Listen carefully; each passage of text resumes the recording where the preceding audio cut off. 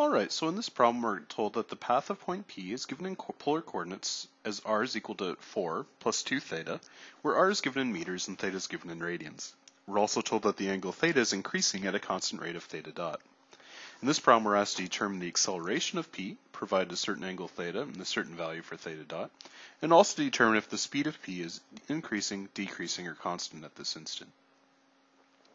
Now the first thing we're going to do is note what natural coordinate set we're in. In this case I think it's fairly obvious we're in a polar coordinate set, and so we can go ahead and identify our E sub r and E sub theta axes. Of course E sub r will be pointed radially outward along the radius from the origin, and theta will be perpendicular to that in the direction of increasing theta. Once I have those in place, it's probably prudent to remind ourselves that the velocity in terms of a polar coordinate set is given by r dot in the E sub r plus r times theta dot in the E sub theta, and that the acceleration vector is given by quantity r double dot minus r times theta dot squared in the E sub r, plus quantity 2 r dot times theta dot plus r times theta double dot in the E sub theta. Now in this problem we're also asked not only for the acceleration of the vector, the acceleration vector, but we're also asked to determine if the speed is increasing, decreasing, or constant. That is, we're asked to essentially find the sign of the rate of change of speed. And then to do that, we're going to have to also express the velocity and acceleration in terms of path coordinates. And so I'm going to remind you that in addition to the expressions I've noted here, the velocity can be expressed as the speed in the E sub t direction, and the acceleration can be expressed as v dot in the E sub t plus v squared over rho in the E sub n using path coordinates. So with this in mind, let's go ahead and solve this problem. So here's what I'm going to do. I'm going to again start by noting that velocity can be defined as r dot in the E sub r plus r times theta dot in the E sub theta. In the problem statement, we're given that r is equal to 4 plus 2 theta. If I take the time derivative of this expression, r dot, that means I will have the time derivative of a constant with respect to time 0. The time derivative of 2 theta with respect to time is 2 times theta dot.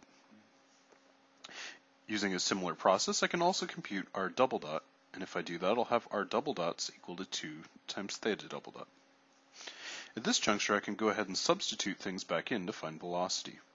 If I do that, I'll have that the velocity vector is given by r dot, which is 2 theta dot in the E sub r, plus r, which is 4 plus 2 theta times theta dot in the E sub theta. I know this is also equal to the speed v in the E sub t direction. This of course means this is equal to the square root of quantity 2 theta dot squared, which would be 4 theta dot squared, plus the square of 4 plus 2 theta times the square of theta dot. And this will be in the E sub t direction. This of course means that I have the E sub t vector is going to be quantity 2 theta dot in the E sub r plus quantity 4 plus 2 theta times theta dot in the E sub theta divided by square root of 4 times theta dot squared plus quantity 4 plus 2 theta quantity squared times theta dot squared. Now you might say, why do I do that? Well, I'm kind of predicating what we're going to need a little later on. Before I evoke that though, now let's go back to what we really need for this problem. Namely, we need that the acceleration vector is equal to r double dot minus r theta dot squared in the E sub r plus quantity 2 r dot theta dot plus r theta double dot in the E sub theta. At this juncture, we already know quite a bit about r dot, and r double dot, and so let's investigate theta. If we go back to the problem statement, we're told that theta dot is given, and that theta dot is a constant. The latter has a direct implication in the fact that theta double dot has to be 0. The remaining terms I can simply substitute in, and so if I do that, I'll have r double dot, which is 2 theta double dot, minus r, which is quantity 4 plus 2 theta, times theta dot squared, And all of that will be in the E sub r direction. And I'll add to that now 2 times r dot, which is 2 theta dot, times an additional theta dot, and that will be in the E sub theta.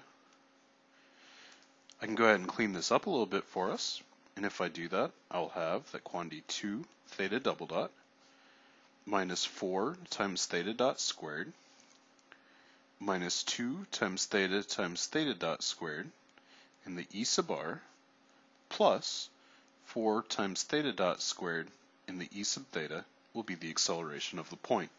That gives us one of the answers we're looking for. The second answer we're looking for is to determine whether or not the speed is increasing, decreasing, or remaining constant. To do this, I'm going to note that the rate of change of speed v dot can be determined by taking the acceleration a and dotting it with the e sub t direction. In this case, I know the acceleration vector a, and I know the e sub t direction. I've already found that previously. That's why I went through that step previously. And so we can evaluate the rate of change of speed.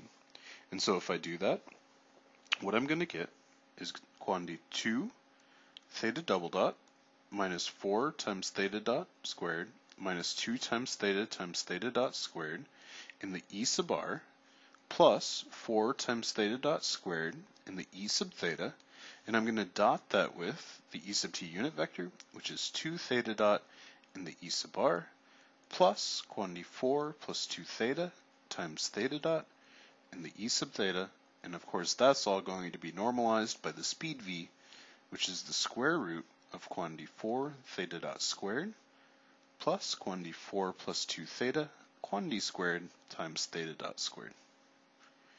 Now at this juncture we can go ahead and simplify the dot product here. And if I do that, in the numerator, recall that like terms dotted together go to 1, different terms go to 0 as long as they're orthogonal unit vectors. And so I'll end up with quantity 2 theta double dot minus 4 theta dot squared minus 2 theta dot squared all times 2 theta dot plus 4 theta dot squared times quantity 4 plus 2 theta times theta dot divided by the square root of 4 theta dot squared. Let me make that 2 a little clearer for you.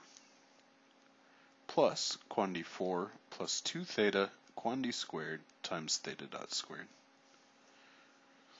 And at this juncture, you can go ahead and put in the numerical values for theta dot, and you can evaluate what this rate of change of speed is. If it's a positive quantity, that tells us that the speed is increasing at this instant. If it's a negative quantity, it tells us the speed is decreasing at this instant. And if that value is 0, we'll know that the speed is constant at this instant.